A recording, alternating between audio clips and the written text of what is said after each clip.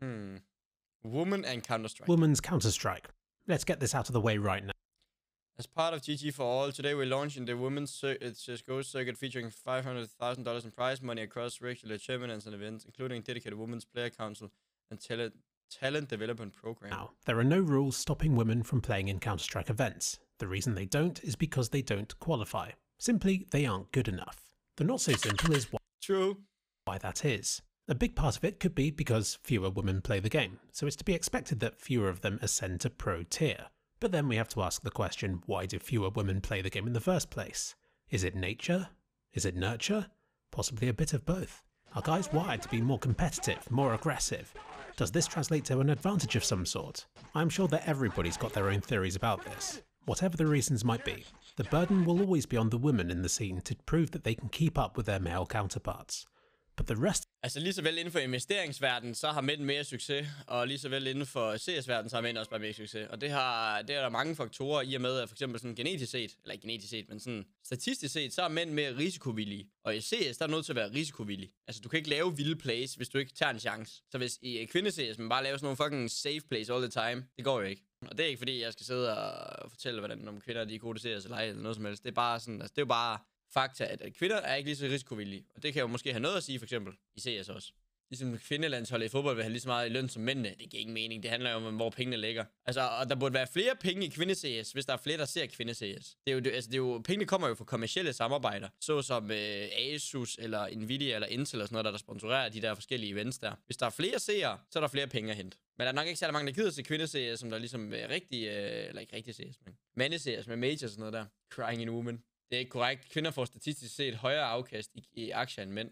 Det er en skam. Ja, i gennemsnit. Men de mest succesfulde investorer, det er jo mænd. Det kan godt være gennemsnitligt set. Altså, det er helt klart. Der er flere mænd i toppen af folk, der tjener penge på aktier, men der er også flere mænd i bunden. Kvinder ligger jo i midten jo af det spektrum. Kvinders sådan spektrum i forhold til, hvor meget de kan vinde, og i forhold til, hvor meget de kan tabe, det er jo smallere i forhold til mændenes. Fordi mændene, der er flere mænd, der taber rigtig mange penge, men så er der også flere mænd, der vinder rigtig mange penge. Can do our bit by... Så overordnet siger du, det er bedst at være mand. Nej, det er det ikke, fordi der er flest mænd, der begår selvmord.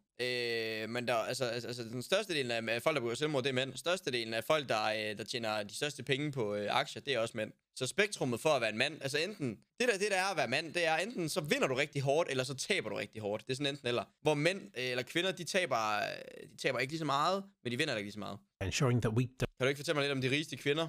Jo, de har arvet store pengesummer for mænd, ikke? Don't put up artificial barriers, or to make it about anything else other than their counter-striking ability. Det er jo det der med, for eksempel en kvinde vil jo aldrig investere 80% af sin portefølje i for eksempel Tesla. Eller det er der måske nogen, der vil jo selvfølgelig. Det vil der altid være. Men der er rigtig mange mænd, de har måske bare all in Tesla, eller all in et andet firma. Og det der med at gå all in på aktier, det er det dummeste i verden. Man skal selvfølgelig risikosprede. Og det der måske kvinder, de er lidt mere gode til end mænd, og det vil sige, at kvinder måske får et større, eller et lavere gennemsnitligt afkast. Because right now there are barriers. You probably haven't seen them. I hadn't until I had. Now I have to admit, my experience of being a woman in Counter-Strike is very limited. Personally, the most alarming moment for me, and when I discovered there was a problem, was back in 2015 when I was watching Vexy playing a match, and out of nowhere, other people on the server broke their match-long silence simply to post sexist things to her. Not to do with their counter-striking ability, nothing to do with anything about the game being played. Things were posted simply because she was a woman, and still is. And these comments were so stupid, so thoughtless, and served no purpose other than to belittle her, or to make her angry or upset. I couldn't believe that there were people who, upon encountering a woman in a match, would immediately jump to such mindless, sexist abuse for no apparent reason. I don't think Vexy was even paying attention to this, but when I spoke with her about it afterwards, she told me it was a fairly normal occurrence to receive that kind of treatment in the game, and I was horrified by that. Jamen altså, der er også folk, altså jeg får der er også folk, der kalder mig n-word og alle mulige racistiske ting og sådan noget shit der. Det er der også bare med at mute de folk. Yes. A lot of people meaning about female CS are probably equally oblivious about this, because being a guy, I don't receive this kind of abuse. I wasn't even aware that this was a thing because it had never crossed my mind to insult somebody in a match just because they were a woman. For all I knew, I could have played 1,000 matches with and against 1,000 people who would have abused me, had only I been a woman. To the f***ing kitchen. She got the lowest ADR on the team and she's f***ing on top. She's fading so much. How can you get 17 kills? And dude, I did that really cool clutch. Did you not remember the cool 3K? You're f***ing like an emo girl. You're a girl playing video games. Bro, Whoa, it's whoa, fucking whoa. That's a bit sexist, you know? Come on, buddy. No, I don't Just care. trying to She's play a fucking CS. hoe. Så mute manden, altså. Han sidder toxic. Bro, sell your fucking pussy somewhere. I don't care. Go to the kitchen, shut the fuck up, stop. Det lyder bare som en dansker. And this kind of sexism frustrates me because there are so few repercussions for those who do it, and because I am so powerless to do anything about it myself. When it's posted on social media, I see other people trying to reassure the victims of this sort of abuse that the nasty comments just come from players who are bad or jealous, or that it's great that the women can laugh it off in such a positive way. Now, it's good that there are people out there who are trying to support them, but that just isn't good enough. That isn't going to do anything to address the problem, and sometimes it makes it even worse, especially when I see victim blaming going on. This is presumably done by people who are angry that it's going on, but are so powerless to do anything about it themselves that they just blame the victim, as this is an easy way of washing their hands of the situation. Sexist abuse shouldn't exist in the first place, and while I'm sure it's not the only reason, it is a very good reason for why women don't feel welcome in the scene. On the face of it, Counter-Strike is the ideal platform for gender equality. It isn't about physical strength, which removes one of the very real advantages that men do have over women in conventional sports. And it being online, you can exist as nothing more than a nickname, a profile picture, and a character model in-game. People don't know who you are, or whether you're male or female. Until, of course, you open your mouth to speak, which opens you up to all sorts of abuse. Valve have taken steps to try and improve things. Trust Factor tries to separate the worst players from the rest of us. Abusive players eventually get auto-muted, and it's easy to mass block interactions with other players on the server. After speaking with women about this, it's apparent that bad stuff still happens, particularly at lower ranks. A new trend is for people to ask for their OnlyFans page, stuff like that, with the intention being to objectify them. A bit like when they use the phrase "get back to the kitchen" as a universal response to whatever a woman is trying to say or do. It's demeaning, and I think there are two sides to this. Yes, the stuff they're saying is nasty and unwelcome, but also, you know the people posting this abuse don't care, probably don't even think about it. Yet ultimately, it inflicts great damage to the female scene. Now you can say that victims of this abuse should just ignore it. Maybe it'll go away, but they have to ignore it every time. And sometimes it does get the better of them. Kira told me about this one time on Rocket League, where simply because her name had girl in it, an opposing player started spamming generic, misogynistic lines at her, over and over again. And something about this encounter was enough for her to lose her cool. She told me she was tilted, and that she ended up saying some things back to that person that she now regrets. But it just happens sometimes, you know? And what's the phrase? Evil triumphs when good men do nothing. So if you see this happening in your match, do something about it. Speak up, call out their behaviour as inappropriate, and let the women in your game know that they have your support. It means a lot not to go it alone, especially when it's still going on. Yes, you can disable profile pictures. Yes, you can mute people, but at the end of the day, Counter-Strike is a team game, and if you shut yourself off from everybody on your team, then you're not going to play to the best of your ability.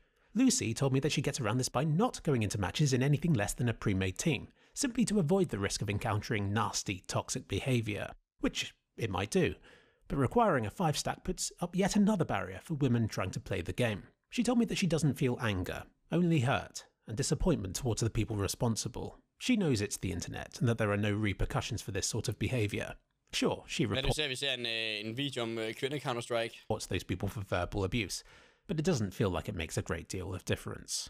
When making this video, I tried to look up past discussions about this on Reddit to get a better feel of how the community feels about this, but I just stumbled across posts making fun of the female scene, likening pro-women CS to low-rank play. Another being upvoted for suggesting that they... Det er jo rigtigt, det er også bare fordi kvinde-CS, det er lavere niveau end top-tier CS, som vi har nu. Why the fuck are female tournaments a thing? Just qualify for the regular tournaments. Det her, det er jeg sådan set også helt enig med. Men hvis man ser det ud fra et kommercielt synspunkt, hvis en kvindeturnering kan skaffe lige så mange seere som en drengeturnering, så skal kvindeturneringen have lige så stor en prize pool og have lige så store pengepræmier. Fordi det handler om, hvor mange penge man kan skyde i det, og det afhænger også af, hvor mange der sidder sig med. Du kan ikke have en $500,000 turnering i noget, hvor folk ikke ser det. Pengepræmier er baseret på mængden af folk, der sidder og kigger med. Remove women-only events completely. And this just seems backwards to me, and I think could even be making the problem worse. Abby thinks that the female CS meme is taken literally by some players, who use it to justify their attacks on the female players that they meet. Even when in a ranked game with similarly ranked players, they look down on their female peers, and set out to put them down, essentially gatekeeping the higher tiers of Counter-Strike from anybody other than other men. So if you ask me, the reason there aren't top female players in Counter-Strike comes down to a lot of reasons. Det er jo for dumt, det der bliver sagt. Det er jo bare ligesom sport, hvor der er kvinder- og mandesport. Grunden til, at der er kvinder- og mandesport, det er jo fordi, at mænd, de har i mange tilfælde en fysisk fordel, styrkefordel over kvinder i mange tilfælde. Hvis altså mande- og kvindefodbold kunne egentlig godt blande sammen. Jeg er ret sikker på, at der er ikke noget, der afhænger Manchester United for at få en kvindelig fodboldspiller ind. Men jeg tror, det bare vil ødelægge rigtig meget med sammenholdet på holdet og sådan noget der, med det rigtig drengehygge og det ene og det andet. Jeg tror ikke som sådan, der er noget, der afholder i nogle turneringer eller i nogle former for klubber og hold og sådan noget der, for at købe en kvindelig spiller og smide på holdet. Which, when combined, can make a big difference. They do get more abuse. This will make them less likely to play or want to play, or will force them to play in a way where they can't perform optimally.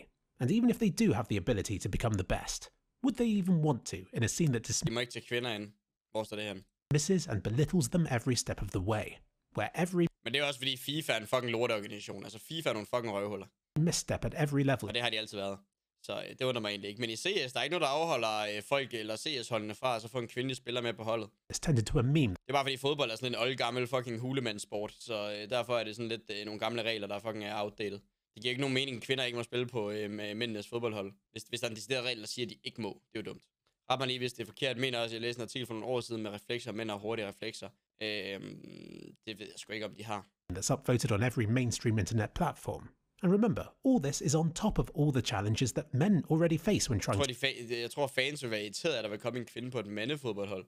Det siger sgu da også om, hvor uintelligente fans man har. Altså, så er det sgu da laveste fællesnævner, hvis man bliver sur over, at der kommer en kvinde på holdet, selvom vedkommende spiller bedre end den mandlige spiller, der er blevet skiftet ud. Hvis du får en spiller, der er bedre til fodbold, så er det sgu da lige meget, hvad køn det er. Altså, mænd er bare fysisk stærkere. Jamen, det er rigtigt nok. Altså, i styrkeudfordringer, sådan noget, der er for eksempel sådan noget vægtløftning og sådan noget der, så giver det måske mening, at man har det i mænd og kvinde. Det er også derfor, man har siddet og diskuteret om transkønnet, om de må være med i kvindelige eller mandlige kategorier. to go and to remain pro. Female Jeg synes ikke, sport skal være kønsopdelt per regler. Hvis Manchester United har lyst til at få en kvindelig fodboldspiller på deres hold, fordi de føler, at der er en kvinde, der er fucking god til fodbold, så skal de have lov til det. Hvis niveauet er til det, og hun kan spille på sådan et hold, så skal det bare være sådan. player models were added to the game recently, Kvinder vil ikke kunne konkurrere. Jamen, en ting er, at man skulle lade dem konkurrere. Man skal ikke bare sige, at de ikke må. and this meant a lot to the women that I spoke with. For Kira, it was exciting to finally be able to play as a Jamen, de har kvindehold, men det skal være blandet hold. Der skal være altså, hvis der er en regel, der siger, du må ikke få en kvinde med på et drengehold, for eksempel Manchester United, det er jo alle kun mænd. Men man må ikke få en kvinde med på det hold, fordi at det er mandeholdet. Hvis der er en regel, der hedder det, det er jo fucking outdated as shit. Altså. character which kind of resembled Det herself. kan godt være, at kvinder de slet ikke har niveauet til sådan et hold. Men det er, hvad det er. Men de skal da stadig have muligheden for ligesom at så kunne blive udtrukket til det. Det er snart 2022, hvis man ser en mulighed for at komme så. It wasn't like she expected them to be added. Der var du 15 der slog Australiens kvindelandshold. Det siger lidt om forskellen. Jamen helt enig. Altså kvinders niveau i fodbold er fucking lavt. Det er slet ikke på niveau med Premier League-hold og det ene og det andet og top 5 VM-hold og sådan noget der. Der er sgu ikke nogen af dem, der kan komme derop. Men de skal stadig have mulighed. Der skal ikke være en regel, der siger, at de ikke har mulighed for ligesom at konkurrere derimod. Du kan sige, at du bliver jo heller ikke... Du bliver heller ikke bedre af at sidde og spille mod nogen, der er fucking lavt niveau. Du bliver bedre af at spille mod nogen, der er højt niveau. Men mænd må så også godt være på kvindehold. Det er vel det samme. Jamen, der skal bare ikke være noget, der hedder kvinder- og mandehold. Det skal bare hedde et hold, og så afhængig af hvem... så er det bare, hvem der har niveauet til at være der på. Though she did mention that she missed the character selection feature that was in earlier Counter-Strike games. For her, a lot of gaming's appeal is about being able to roleplay a character. Not necessarily one that's her, more like one that's her idealized version of her, without real-life restrictions and limits. It is gaming, after all. And the inclusion of a woman character Det siger jo bare lidt, hvor langt traditionelle sport, som håndbold og fodbold er bagud. CS, der kan du godt få en kvinde med på dit hold med til turneringer og sådan noget der. Der er ikke noget kønsopdelt i forhold til, om man må spille som kvinde eller ej til en major. Der må gerne være kvinder med til en major. Der er bare ikke nogen, der har haft niveauet til at kvalificere sig. Og det er sådan, det skal være. De skal have mulighed for at kunne kvalificere sig. Hvis de ikke har niveauet til det, så kommer de ikke med. Samme burde det også være i alle andre turneringer. wasn't so much adding women for the sake of it, so much as it was about addressing an odd omission which had been overlooked for years. For a game to have such a range of character models, but for all of them to be for just one of the sexes. Imagine if there were only female characters to choose from. It would seem like such a glaring omission to not have at least one male model to choose from. You know, just because. Lucy told me the same. She was also really Håndbold forstår jeg godt, at det er kønsopdelt. Den kvinde vil blive fjernet fuldstændig, hvis hun var mod et mandehold. Og jamen, de skal da stadig have lov til at dyste mod et mandehold, hvis de tror, de er gode nok. Men de får bare tæsk. Det ved vi jo alle sammen. Kvinder kommer aldrig på niveau med mænd i fodbold. Chat. Kvinder er dårligere til sport end mænd. Hvis mænd fik lov til at dyste mod kvindehold, så vil de få tæsk. 100%. Måske er der enkelte tilfælde, men hvis du tager det bedste kvindelige hold og det bedste mandlige hold inden for en anden sport, og de dyster mod hinanden, så vil mændene 99 ud af 100 gange give kvinderne tæsk. 99%, ikke også? Selvfølgelig. Men de skal da stadig have lov til at konkurrere mod hinanden. Der skal jo ikke være en regel, der siger, at du må ikke konkurrere mod vedkommende her, fordi du har en tidskone. Så det giver mening, at man har en turnering hver for sig, men det giver ikke mening, at man ikke må deltage i hver sin turnering. Altså, i Danmark har vi så ikke, der har vi divisioner, har vi ikke det? Har vi ikke op til sådan noget, har vi ikke ned til 6. division eller sådan noget der?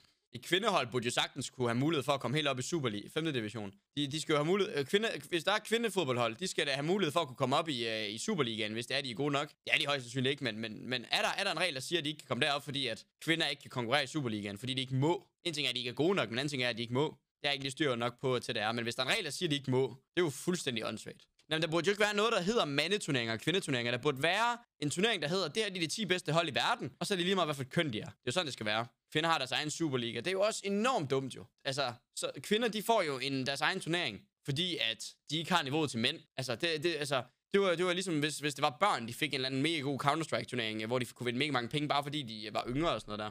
Og det vil endda give bedre mening, fordi at den alder, altså, der har alle været en gang, men altså... Problemet er, hvis du vælger at blande det, så kommer der ikke til at være nogen kvinder, der spiller på et hold, jo måske 3. division, men så er der federe, at det er opdelt, så de rent faktisk har en mulighed. Når bussen, så tager man jo hensyn til, at de bare er dårligere end mænd til det ting, altså... For eksempel, hvis det er, man tager DM i håndværker, der er sådan noget DM i mekaniker og DM i tømmer og sådan noget der. Kvinder må gerne være med i dem, uden at de har deres egen, altså DM i tømmer, kvinde og mænd. Det er ikke opdelt i kvinder og mænd, det er bare den samme pulje, de kommer i. DM i skills, ikke det hedder? Kvinder og mænd må bare komme i den samme konkurrence der jo. Sådan burde det også være jo. Det er federe for kvinder at spille kvindesuperligaen og spille 3. division. Nå ja, men du skal da ikke tage hensyn til deres følelser, du skal da tage hensyn til, hvad deres niveau. Altså, jeg skulle da ligeglad, om de tuder i grad over, at de ikke er på førsteholdet i deres egen liga. De må sgu da bare op deres niveau. Altså, det er jo det, der er ligestilling. Ligestilling er, at man behandler dem på lige fod med mænd, og du behandler dem på lige fod med mænd, hvis alle får lov til at spille i den samme turnering. Det er med skills, og det er ikke opdelt. Jeg tabte 3 kvinder i mekaniker. Præcis. And that's how it should be. DM i skills skal jo ikke sammenlignes med fodbold. Jo, det kan det da godt. Det er lige grund til, at du ikke siger, at det ikke kan sammenlignes. Det er, fordi mænd de er bare meget bedre til fodbold, end kvinder er. Der er stadig kun 21 håndværkere, der er kvinder. Ja, inden for tømmer og mekanikere og sådan noget, det skal nok passe. Men så er der tænker også mange frisører, der er kvinder og sådan noget der. Det er jo også en form for håndværk, I guess.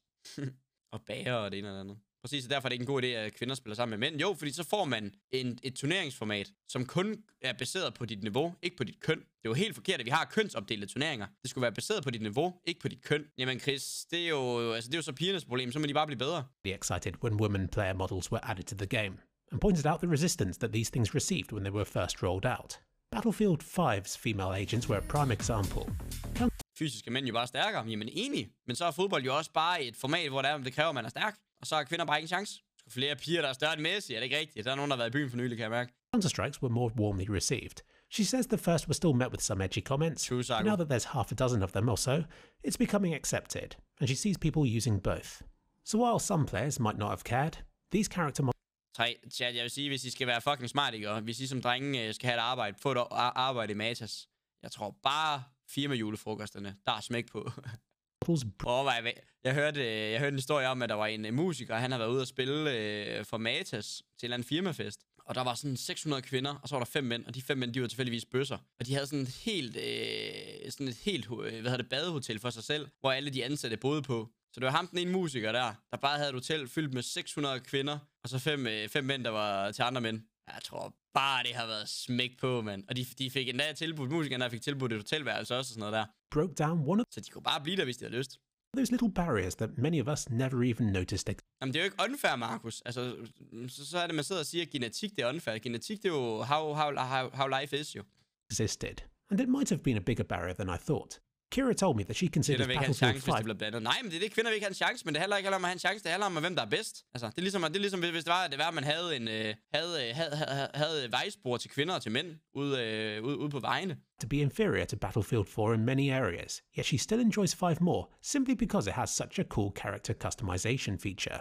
She told me she would love for Counter-Strike. På jeg tror, de mandlige spillere, de vil være ligeglade med en kønsopdeling, men jeg tror, de kvindelige, de vil bare være sådan, vi har ikke en chance, skal vi ikke få vores egen turnering? To give you base guy and girl skins, so that you don't have to pay money to play as a woman in the first place. And then maybe the game could add customization on top of these in the form of cosmetics. Maybe even introduce hats. Der skal betale for at være en kvinde i CS. But how else could Counter-Strike encourage women to play it? Lucy thinks that Riot have done a great job with Valorant in the form of the Game Changers events, which is a series of top tournaments with large prize pools for female gamers, with the ultimate goal of these being to build a Champions Tour that better represents the diversity of their community. Indeed, she told me that a lot of women have already left Counter-Strike because there are more opportunities for them elsewhere. And this isn't just happening to the players. She tells me that women are mostly hired on as hosts or as interviewers, and says how disappointed she is when a major is announced with only male talent. True. This is an esport, people watch it, and we're alienating half our potential viewership by having so few women represented. It doesn't send a great message when all of the people on stage are men, as was the case with PGL recently, until the Men det er jo heller ikke... problemet er, at det er bare ikke bæredygtigt at have en stor scene inden for kvinde-Counter-Strike, hvis der ikke er nok, der ser det. Folk er nødt til at tænke i de kommercielle aspekter, og en ting er, at du synes, at du er kvinde, og du synes, det er sjovt at spille CS, det er, hvad det er. Men hvis der ikke er nok, der gider at se dig spille kvinde-CS, eller kvinde-Valorant, jamen så er der ikke nogen penge at hente. Så hvor skulle pengene komme fra? Pengene fra turneringen, de kommer fra, at der er sponsorer på, som ved, at de får meget eksponering. Hvis de ikke får meget eksponering, fordi at der ikke er mange, der ser kvinde-e-sport, så får de ikke nogen penge. added Freya to the roster. So this is why I see the value to women-only tournaments, like the recently announced ESL Women's CSGO circuit, which was actually the reason for me making this video, as I scrolled down the responses to it and saw hundreds of bitter comments from people claiming that it's unfair. Why should women have... Bro, literally learn to play most tier 1 female teams lose to tier 4 CSS mixes on Prax 28-2. What's the point? Either you learn to play with good teams or you play with your own and stay at the same level. That's why regional tournaments also suck. Have a women-only league, one where they can earn more, while playing at a lower level. Ligesom kvindefodbold, ingen ser kvindefodbold. Nej, men det er det, og derfor skal kvindefodbold, det spiller heller ikke lige så meget mænd som de mandlige. Eller lige så meget løn som de mandlige, fordi at der er bare ikke nok, der ser kvindefodbold til, at det kan køre rundt. Pengene skal komme et sted fra, og enten så er det statskassen, eller så er det fra sponsorpenge. Og sponsorpenge kan godt køre rundt i mandlig fodbold til et vist punkt. Det kan det ikke i kvindefodbold, hvis de skulle have lige så meget løn.